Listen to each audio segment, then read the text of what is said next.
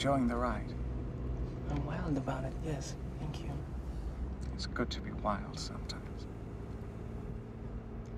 You know, I've often thought of that funny story you told me the first time we met on the beach. The one about the Duke de Vente. At first, I didn't know how to take it. I thought you were making a pass at me. Did I ever tell you about the man who taught his asshole to talk? His whole abdomen would move up and down, you dig, farting out the words. It was unlike anything I ever heard. Bubbly, thick, stagnant sound.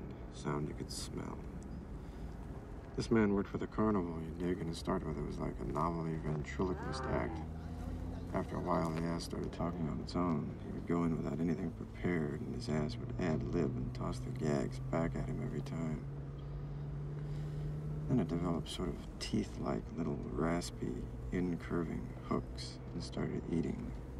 He thought this was cute at first and built an act around it, but the asshole would eat its way through his pants and start talking on the street, shouting out it wanted equal rights.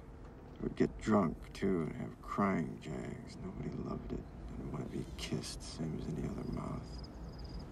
Finally, it talked all the time, day and night. You could hear him for blocks, screaming at it to shut up, beating at it with his fists, and sticking candles up it, but nothing did any good, and the asshole said to him, "It is you who will shut up in the end, not me, because we don't need you around here anymore.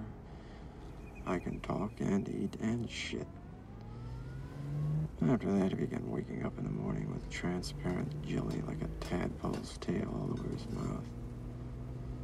He would tear it off his mouth, and the pieces would stick to his hands like burning gasoline jelly and grow there.